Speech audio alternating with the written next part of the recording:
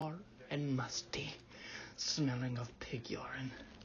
There was a small, convenient dollar store on the edge of an open plain. Inside of that dollar store were objects of pure convenience, but most of which were cursed. One day, a small pilgrim walked in to said dollar store. He opened his mouth and he said, "Please bring to me honey and bread," for he was starving himself to death.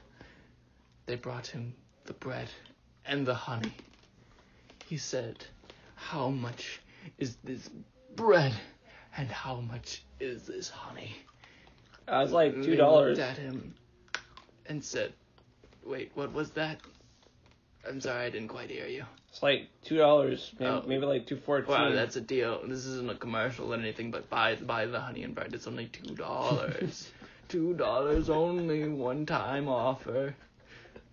He took out gold. This would best cover it, giving them 2 slabs of gold. We don't accept coins. He gave him gold. And ran away. He took the bread and honey and he ran.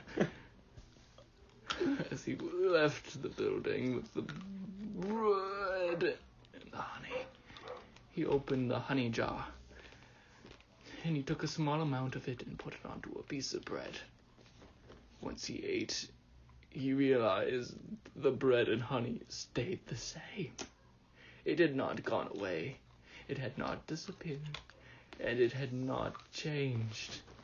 No honey had left the jar, and no bread had left the bread. It was still the same. Leaving on his travels again toward the mines, as pilgrims always do, he entered the mines and showed his friends of the miraculous honey and bread. They ate and ate for days on end with no problems. Till Greg, the pilgrim's best friend, tried to steal some of the honey and some of the bread, though he already knew that he could have all that he wanted if he asked. He left the mines with the bread and the honey all alone. It's not like he had any children that he needed to feed or anything. No, he was just selfish. He poured the honey in the bread, but something strange happened. Instead of there being bread, there was only bread of sourdough. And the honey was not honey. It was pickled onions. Oh God, what is he supposed to do with pickled onions and sourdough? He returned the bread and honey, and it rejuvenated back to its original state. When the pilgrim woke up, he partook of the honey and of the bread, scarfing it down, even though he wasn't even hungry. His stomach started to expand and expand. So Bill came back again. He was like, "Oh, Brad, I'm gonna steal that honey again this time." He's not even paying attention, so it shouldn't turn into weird, gross stuff. Oh. But he saw the pilgrim, and he did not want to share the same fate. He said, "Pilgrim, stop. You're going to die," he said. But he thought, "God help me. It is too delicious. I can't stop now." The saddest part of this story was, it turned out he had a stale baguette in his bag he could have eaten, instead of going to that dollar store. Good night, children. Sleep well. It's only been the first story. Grandpa? Yes. Why didn't they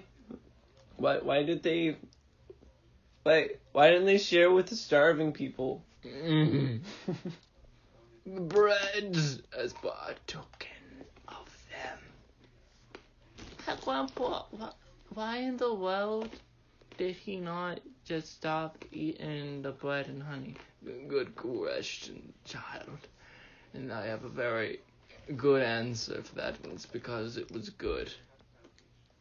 But It wasn't even great, it was good. But if he was poor, why did he have pure gold coins in his sack? Shut up, child. You are accusing the story of lies. And you, child, in the back. Why did the Bill try to steal the honey and bread if he could have all he wanted? Get out. Child. The bread and honey. Bread. I'm gonna go and leave this young man to tell the next story.